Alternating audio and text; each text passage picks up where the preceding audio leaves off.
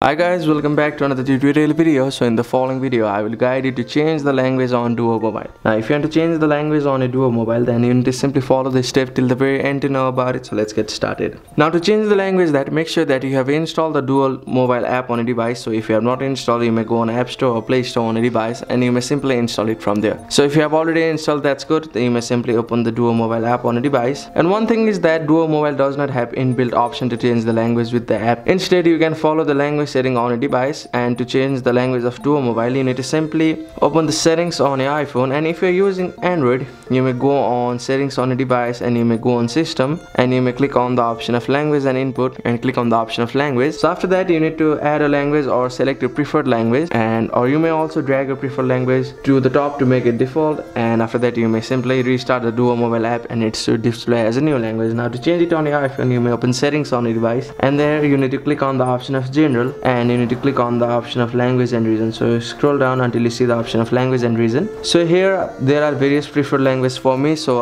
there you'll see the option of English, Nepali, Turkey and all.